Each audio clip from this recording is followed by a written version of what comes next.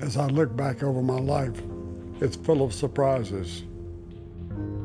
I never thought I would become friends with people in different countries all over the world. For God so loved the world that he gave his only begotten Son. I want us to look at the cross tonight. I see how God's hand guided me. Love one another. When I began preaching many years ago, it was not with any thoughts that I'd be preaching to large audiences. Come to the cross. His gospel is for everyone. God has done this. Christ is alive. In modern America today, there is a vacuum of the soul. Our country's in great need of a spiritual awakening. Well, there have been times that I've wept as I've gone from city to city and I've seen how far people have wandered from God.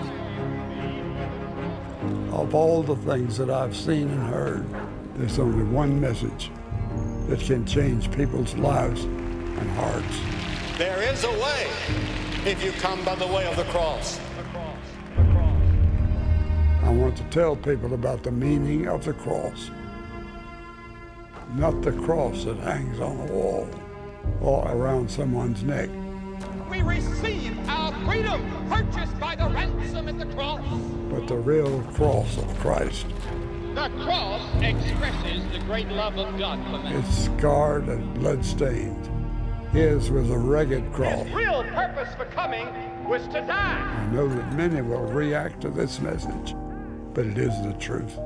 And with all my heart, I want to leave you with the truth. God says, I love you. I love you. I love you with an everlasting love. That he loves you, willing to forgive you of all your sins.